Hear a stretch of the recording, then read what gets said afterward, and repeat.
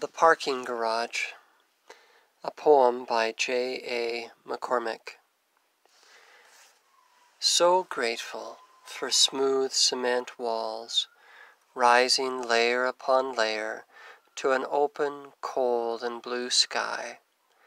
She holds me up while I lean against her, waiting for the elevator that will take me to the bank floor. There, tellers will smile at me, and 20-somethings in sweater vests will push papers and pretend that they can offer some security to the anxious patrons who so confidently pass them their 10s and 20s and hundreds and thousands. Rest assured, they say, you're in safe hands with us. Yes, never you worry. Go to your lives and rest assured we'll never let you down. But I feel more safe here, sandwiched between layers of sand and lime and rock. I lean against her smooth face and feel the cool breeze blow through her open sides.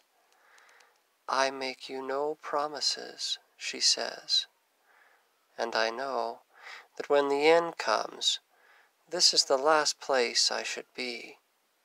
But I cherish her anyway for the icy truth she tells. Ding. And there is my elevator.